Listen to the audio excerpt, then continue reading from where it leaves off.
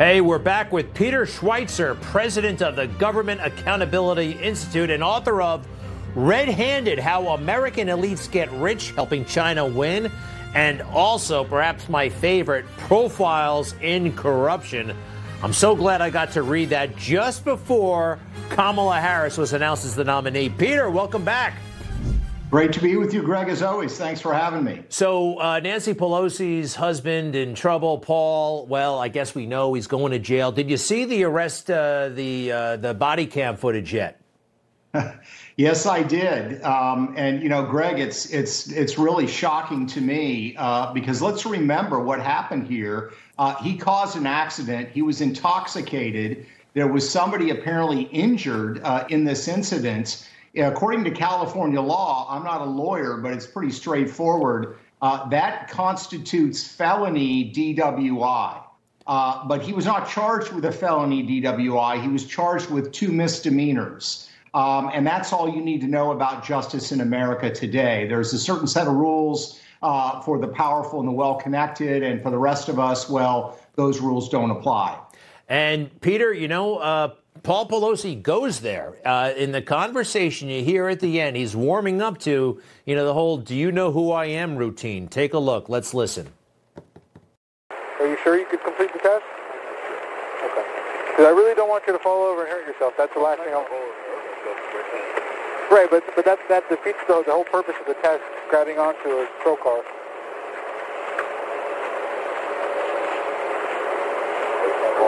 Are you willing to do the breathalyzer test?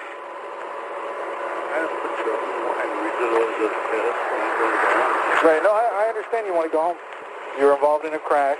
Right. I smell alcohol coming from your breath. I can see you're very unsteady on your feet. Right, no, I understand who you are. Oh, I'm a high-profile person. Give me special perks. I mean, there it is. What do you make of that? Yeah, I mean, exactly, Greg. I mean, the other thing he apparently did was he's the member of some California Highway Patrol Association, and he actually pulled out the card and tried to use that as well. Look, I mean, here's the reality.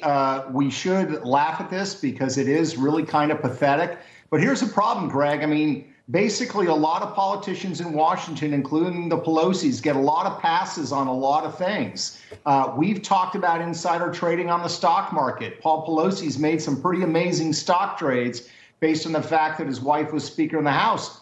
Nobody calls him out on that because he is Nancy Pelosi's husband. So this is a small indication of a larger, serious problem that we have in this country.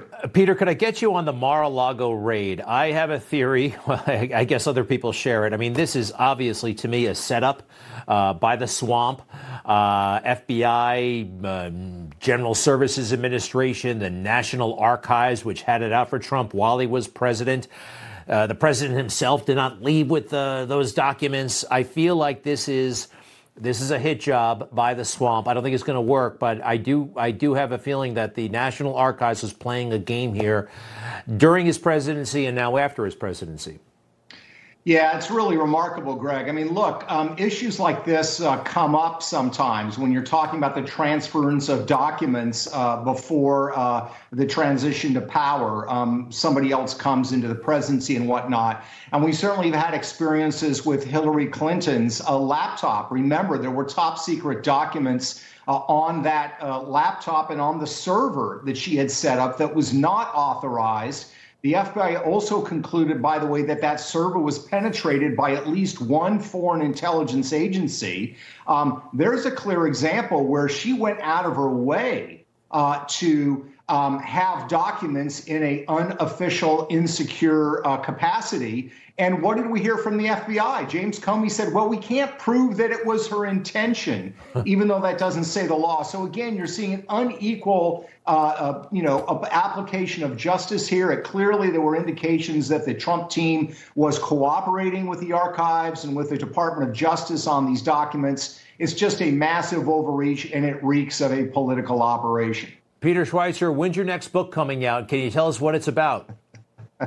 Unfortunately, I can't, Greg, but I'd love to come back. I'm working on it right now. It's going to be another 18 months before it comes out, but I would love to come back even before then and talk to you about other things. I always enjoy being with you. All right. Well, we appreciate it. Your books are phenomenal, and we appreciate it so much. Peter Schweizer. And check it out, Red-Handed, if you can. And also my other favorite, Profiles in Corruption. And there are several others. To be continued, Peter Schweizer, and we'll be right back.